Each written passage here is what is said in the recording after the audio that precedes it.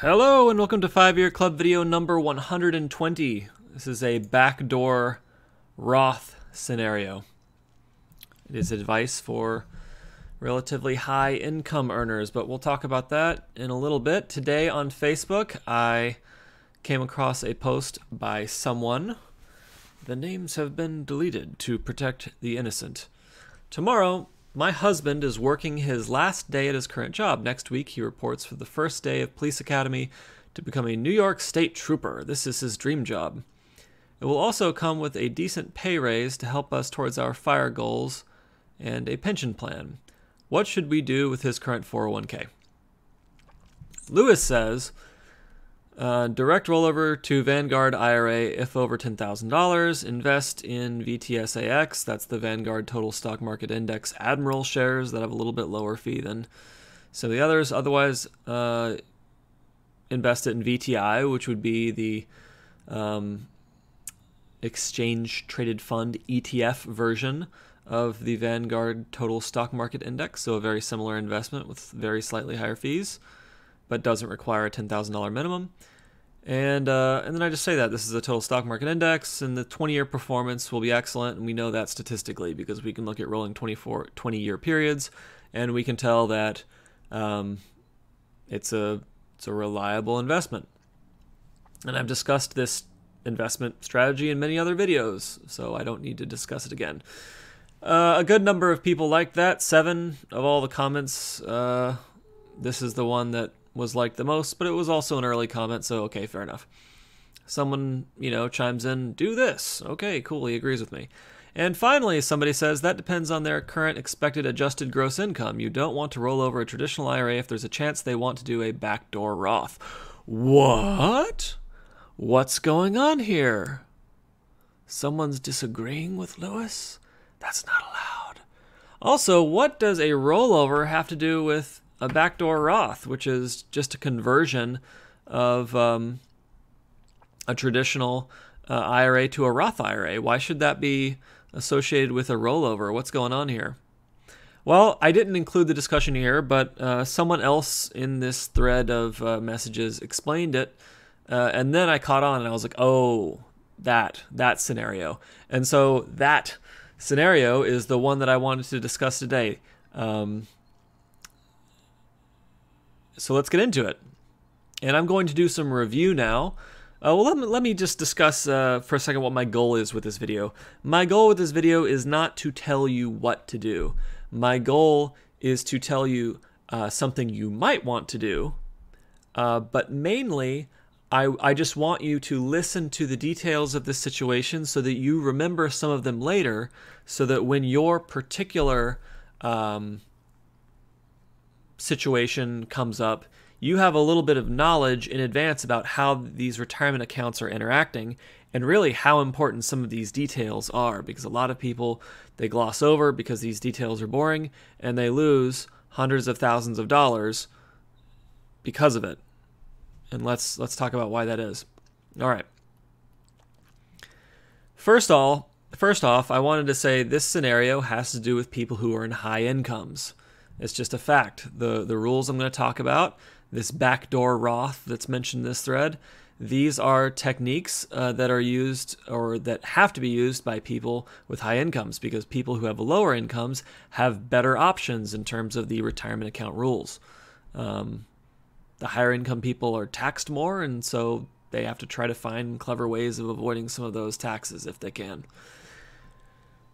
First off, well, let's discuss income limits contributing to a Roth IRA. The Roth IRA is the post-tax IRA that grows tax-free. So you contribute post-tax money to it, money that you've already paid taxes on. It grows tax-free, and then when it is distributed later in retirement, you also get that money tax-free. So it's never taxed again after the first time you pay taxes on it. If you are single, these are the 2017 rules, I guess, you must have a modified adjusted gross income under $133,000 to contribute to a Roth IRA for the 2017 tax year, but contributions are reduced starting at $118,000. In other words, if you make above $118,000, you will not be able to contribute the full amount to a Roth IRA, and if you make above $133,000, you won't be able to contribute $1 to a Roth IRA directly. If you are married filing jointly, your modified adjusted gross income must be less than $196,000 with reductions beginning at $186,000. So they actually penalize married couples here. That's a little asshole thing to do there. Penalize married couples. Good job. Okay. Now here's a traditional IRA. And the rule I want to mention here is that if you make above $72,000 and your employer offers a 401k or a 403b or some kind of retirement plan, then you will not be able to take a deduction on your traditional IRA contribution. Why is this worth mentioning? Because when you make above $72,000, it means that both the Roth and the traditional become essentially post-tax for you, because you can no longer take that tax write-off on your contribution after you make $72,000, and so both a person who contributes to a Roth IRA and a person who contributes to a traditional IRA, they will both be using post-tax money, and so the inputs essentially are the same, right? And I want to go cover some examples now because I want to show you specifically why, even though the inputs are the same for these people who make more money, the people who get to contribute to a Roth IRA have a much, much better outcome throughout their career. All right, so the scenario we're going to talk about is you contribute what is currently the max, $5,500 a year, to one of these, a Roth IRA or a traditional IRA for 30 years. We're going to assume a 7% growth rate. And after 30 years, the account should contain $555,897. Right? So this is the amount that is in the account. All right. Now keep in mind, the Roth IRA is never taxed again. The traditional IRA, even though you could not take a tax write-off on your contribution, the growth of the account will be taxed when you withdraw it. And the only way that your original contributions will not be taxed a second time is if you fill out IRS Form 8606 so that they record a basis. All right, let's get into it. So let's say you go the traditional IRA route. This is the amount of money in the account. The basis is considered the contributions you made that you didn't take a tax write-off on. In other words, any post-tax contributions. In this case, our basis is going to be $5,500 a year for 30 years. So the total basis is going to be $165,000. And this is what Form 8606 should track.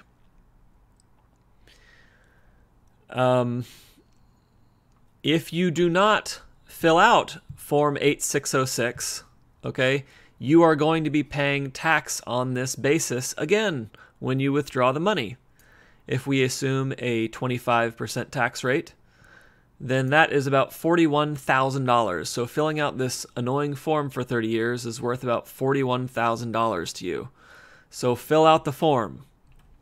Like it's not that hard of a form to fill out. That means that it's worth over $1,000 every time you fill out that form. That's a pretty good rate. All right. If we filled out the form properly, the way this traditional IRA is going to be taxed is we're going to say $555,000, which is the account balance, and we're going to say, okay, subtract out the basis, $165,000. Now here we have the growth, $390,897. So if your tax rate is only 25%, then on this $390,000, you are going to have to pay $97,724, about $100,000. All right. Now, of course, you're not going to be taking $555,000 as a lump distribution. You're going to be taking it out in chunks every year as you need to use some of it. But over time, assuming that you withdraw all of it eventually, you would pay a total of about $100,000 in taxes, roughly. Okay. Now let's discuss the Roth scenario, $555,000, and you pay $0 in additional taxes because it is a Roth account, and those are the rules. So with the Roth IRA, again, in this high income situation, same contribution inputs for 30 years, $5,500 post-tax, no tax write-offs, nobody gets any tax write-offs. But with the Roth IRA, you are not paying $100,000 in taxes. That's really cool because we can now use that $100,000 for something else. Like buying a really fancy sports car, except we can't actually afford a Ferrari because of inflation. But we can afford a really pimped out Honda Civic. I think I calculated the inflation factor was about 2.42 after 30 years. So yeah, you get a fancy Honda Civic. But, maybe my 7% was conservative. So maybe you do get, that nicer luxury car. Who knows? That's not the point. The point is Civic Type R is a cool car. All right. So what can we conclude from this? A Roth where you don't pay $100,000 or a traditional where you do have to pay $100,000 in taxes? Well, we can conclude that we really would like to do the Roth. That would be very pleasant. But we have a problem. The problem is, of course, that if you are above $133,000 in income, then your income is too high to contribute to a Roth IRA. So you're not allowed to. And so if we stop there, then we give up and we have to pay that $100,000. I'm going to dump this cat on the floor. Give my feet some breathing room. All right. The solution is the backdoor Roth. And the backdoor Roth is quite simply contributing to a traditional IRA and then converting it to be a Roth IRA, because there is no income limit on conversions of traditional IRAs to Roth IRAs. Okay, Lewis, that sounds cool. But we have a problem. When we convert a traditional IRA to a Roth IRA, we are not allowed to cherry pick which dollars we are converting. We can only, we cannot, for example, convert only the basis. In other words, we cannot convert only those post-tax contributions that we made to the traditional that we have already paid taxes on and avoid paying taxes that way.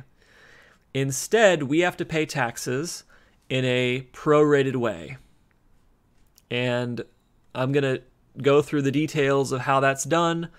As far as I know, you'll want to talk to a professional about it, but it's going to look roughly something like this.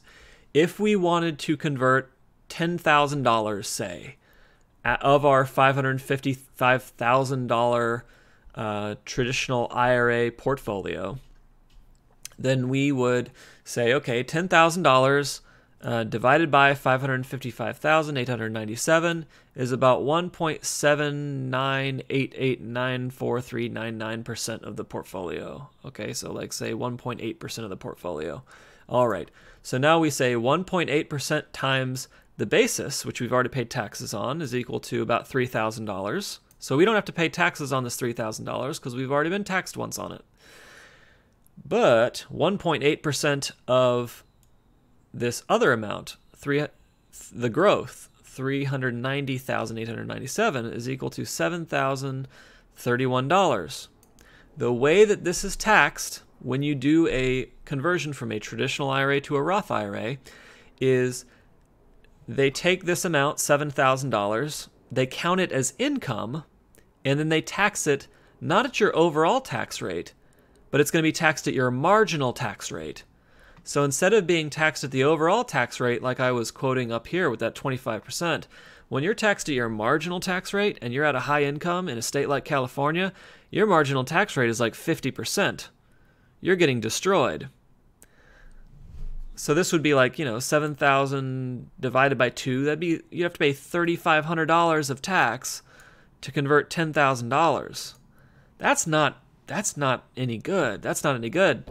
And if I use this $555,000 number here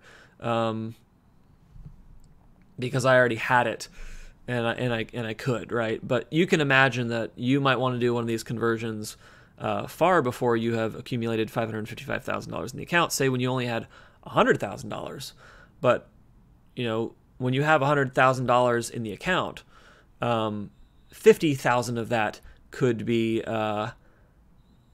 gain, and therefore you would be paying $25,000 to convert $100,000. And that is super unpleasant. And you're being taxed at a very high rate on that money when you take that route. So this is no fun. The fact that we can't cherry pick which dollars we're converting to do this backdoor Roth. So we don't want to do this. What you might want to do in this scenario is leave California. So this is the IRA conversion ladder. I believe that's the name of the Roth conversion ladder is the name of this scheme. You might want to leave California, wait for like a year or whatever it is, so you're not considered a California state resident. If you are beginning your early retirement, say you've gotten really good at living cheaply, so you're only living on, say, $15,000 of realized income, well, now you're at a really low marginal tax rate, and so it could be worth it to convert a larger chunk of money then. But not when you're at your full high-income wealth building stage. The solution to this problem, only IRA money is considered in the calculus here, right? So we need to get rid of our IRA money so that we can contribute to a traditional IRA, and that's the only money that's in any IRA, and then we convert it, and since it's all basis and it's the only money that's in any IRA, we don't have to pay any taxes on it.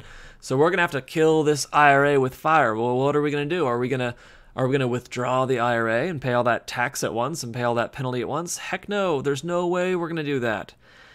Instead, if we have a decent 401k, and decent means good investment options like index funds with low fees and just low fees overall, if we have a decent 401k, then we would like to roll our traditional IRA into our decent 401k. When we do that, we won't have any IRA money anymore. We won't have any of this pre-tax traditional IRA money anymore. And then we can fund a traditional IRA outside of the 401k with $5,500, immediately convert it into a Roth. We don't have to pay any taxes because at that point there aren't any gains. And now we have nothing but post-tax money, Roth IRA money outside of the 401k. And the next year we can do exactly the same thing. So this means that all of our pre-tax invested money that's going to be taxed later lives inside of our 401k instead of living outside our 401k. There are some things that I would like to point out now. There are some caveats. Number one, you cannot roll a 401k back into a traditional IRA until you leave the company that you're at. And I think there are also rules about how often you're allowed to roll over 401ks. And so once that money goes from that traditional IRA to that 401k, it's going to be there. And if you're at your company for a while, it's going to be there for a while. So you better like that 401k program as an investment option if you're going to do this. And some companies have decent 401ks, many do not.